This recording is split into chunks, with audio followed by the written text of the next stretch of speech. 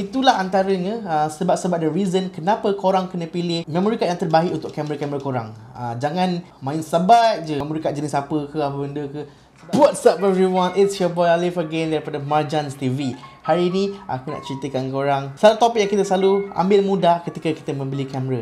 Alright, so topiknya adalah memory card. Memory card mana yang patut anda beli?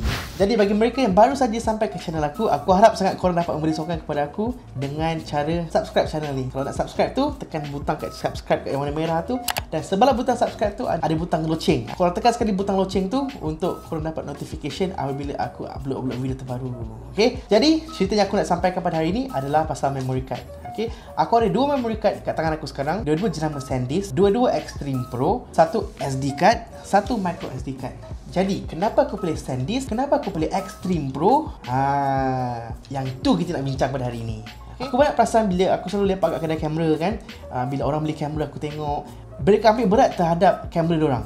Contohnya lens dia, bateri, kamera, semua dia pilih yang terbaik. Memang tak ada kompromi. Sebab apa? Sebab barang mahal, betul tak? And at the same time, mereka selalu neglect satu benda. Satu benda yang aku selalu nampak diorang hanya settle dengan memory card free gift yang orang dapat. Dan itu juga adalah salah satu produk yang sentiasa orang tunggu-tunggukan adalah free gift. Alright, dan kebanyakannya bila beli kamera free gift adalah memory card. Bila aku beli kamera juga dulu, aku beli macam-macam kamera. Aku beli Gopro, aku beli aku punya A99 aku beli aku punya point and shoot. Diorang bagi memory card free. Tetapi aku selalu cakap, boleh tak saya nak upgrade Extreme Pro ke ataupun yang lagi bagus, saya tambah duit. Sebab apa? Sebab ada 3 poin yang aku nak share dengan korang. Kenapa aku pilih memory card ni? Poin yang pertama adalah speed. Poin yang kedua adalah reliability. Poin yang ketiga adalah workflow speed. Kita bagi salah satu dulu. Banyak orang tanya dekat aku, bila beli GoPro, memory card apa nak pakai? Memory card jenis apa? Berapa speednya? Cukup ke speednya? Benda yang pertama korang kena tahu adalah korang punya kamera. Berapa laju kamera anda record bitrate? Setiap kamera ada bitrate speed masing-masing. Dan tersendiri. Contohnya macam kamera GoPro 7 Black, maximum bitrate dia record 78 megabit per second. So dalam masa 1 second, kamera GoPro Hero 7 Black record 78 megabit. So anda kena cari memory card yang kelajuannya lebih daripada 78 megabit per second. Macam Extreme Pro ni, dia punya reading speed dia adalah 100 megabyte per second. Write speed dia 90 megabyte per second. Ada beza tak? Megabit dengan megabyte. Ada beza dia. GoPro Hero 7 Black record 78 megabit per second.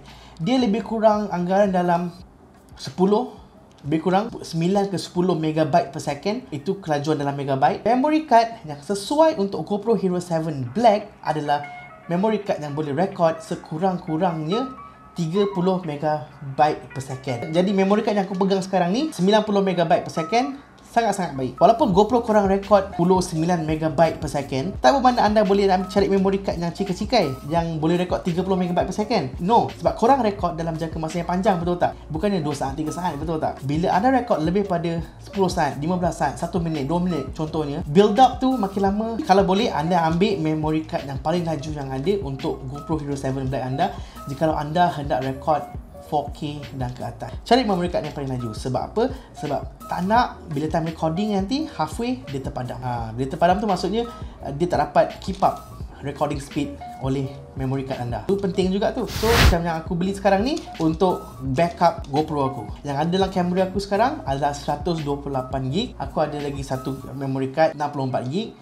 Dan ini aku baru beli 30GB. Sebab apa aku ada banyak memory card? Sebab yang especially yang kecil, yang size 32GB ni hanyalah untuk aku punya backup.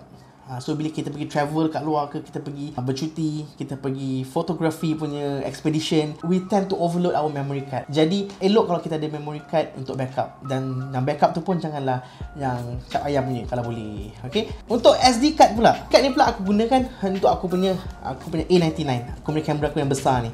Aku shoot, aku pergi keluar shooting. Ini masih dalam konteks speed je. Aku shoot RAW. Untuk satu file RAW gambar yang diambil oleh kamera, saiz gambar tu berukuran lebih kurang 20 hingga ke 25 megabyte besar. Bagi JPEG, kebiasaannya lingkungan daripada 4 sampai 7 megabyte. Jadi bila kita ambil gambar tu banyak, bila kita burst gambar tu contohnya macam ni, alamak tak ada bateri pula. Bila kita kan, sebab bila kita boleh ambil banyak-banyak gambar macam tu, anda perlukan memory card yang pantas untuk keep up. Saya suka buat backup. So memory card saya ni, kamera saya ni boleh masuk 2 SD card. Satu dekat situ, dekat sini. So ada 2 SD card, 2 SD card slot. Yang ni pun Sandisk Extreme Pro juga. So apa yang saya buat dengan saya punya kamera ni, bila saya shoot sekali satu gambar, dia akan pergi ke memory card yang pertama, memory card kedua sekali.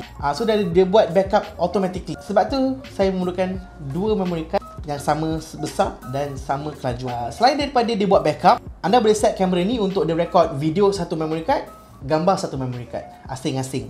Jadi ini adalah salah satu faktor kenapa aku perlukan memory card yang sangat laju. Untuk SD card ni pula, dia punya write speed adalah 90 MB per second. Dia punya read speed 95 MB per second. Write speed 90 MB per second macam saya cakap tadi. Kalau satu saat kita boleh ambil lebih daripada 3 atau 5 keping gambar yang bersaiz 25 MB. Besar tak besar? So kalau anda ada memory card yang pantas, anda tidak perlu tunggu lagi. Kadang-kadang bila tekan, stop.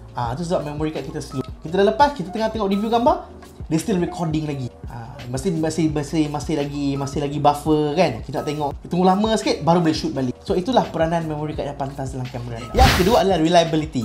Reliability ni sangat penting bagi aku sebab aku takut, semua orang takut gambar hilang, kad korup, betul tak? Dan aku dah experience banyak member yang kata, oh tiba-tiba dah habis file korup, kad korup. Itu is the worst nightmare that you can have as a photographer or a videographer, or even if you are normal person yang pergi holiday. You do not want that. Lebih daripada 8 tahun tak pernah sekali memory card aku korup. And dia juga ada software yang dipanggil Rescue Pro Deluxe untuk dia boleh retrieve dia punya file kalau ada apa-apa masalah. Dan so far aku tak pernah ada isu lagi dengan memory card Sandisk ni. Sebab yang ketiga kenapa aku pilih memory card yang high end macam ni, yang pantas macam ni, adalah kerana workflow speed. Workflow speed tu bila kita dah habis shooting, contohnya kita dah habis shoot 32 GB dalam satu card.